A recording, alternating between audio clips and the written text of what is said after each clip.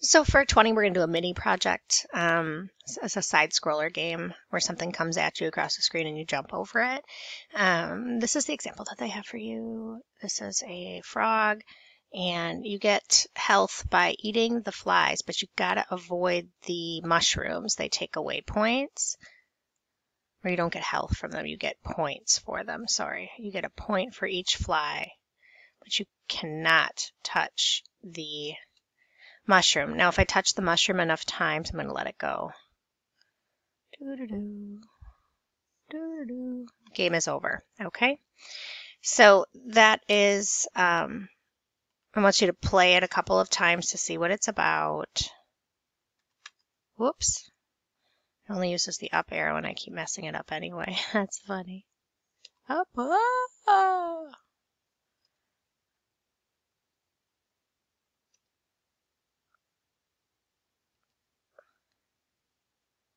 Oop. All right. So you have a sheet in Google Classroom. It looks like this. It says Project Guide, Side Scroller. I'm going to make a copy. Do not do this. This is me making a copy so that I have one to show you. And you're going to decide if you want to create a whole new game or the exact one that was there. So you play it a couple of times, and then you're going to make one similar or change it to fit your preference. So things to keep the same. Jumping to collect an item, I'm going to do that. Item. Avoiding a scrolling item, I'm going to keep that, but I'm going to change my images. So instead of a frog and a fly and a mushroom, I'm going to keep it pretty similar, but I'm going to do main character as a cat, item to collect is flying mouse. They're not real, but I'm going to make them. Item to avoid is a dog.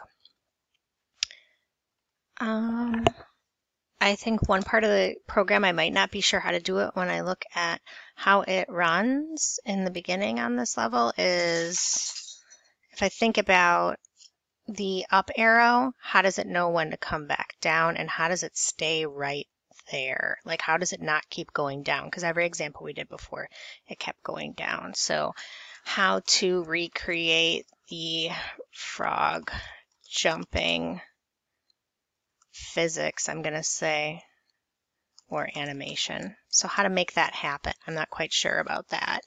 And then it has 3 sprites. My choice instead of the frog is going to be the cat. The obstacle is the dog. Oops. Down. Dog. And my target is going to be a mouse. Wow, it really doesn't want to go down here. I'm getting these images right from code.org. So I'm going to look in here. If I go back to the animation, there is a cat right here. Brown cat is the name of that one. Brown cat. The dog's name is Dalmatian.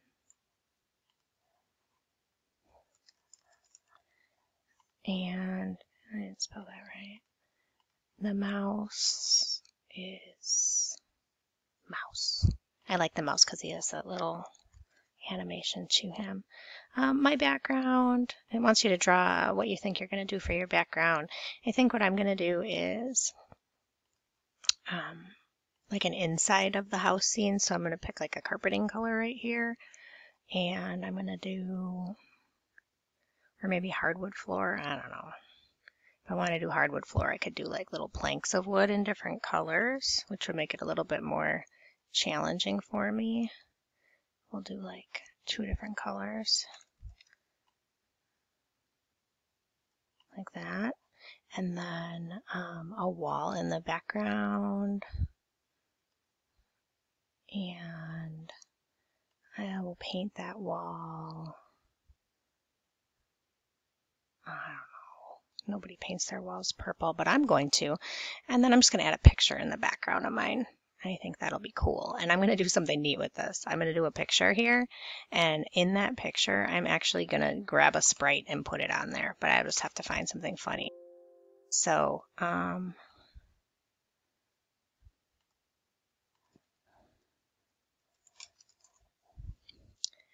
just going to grab a regular picture here.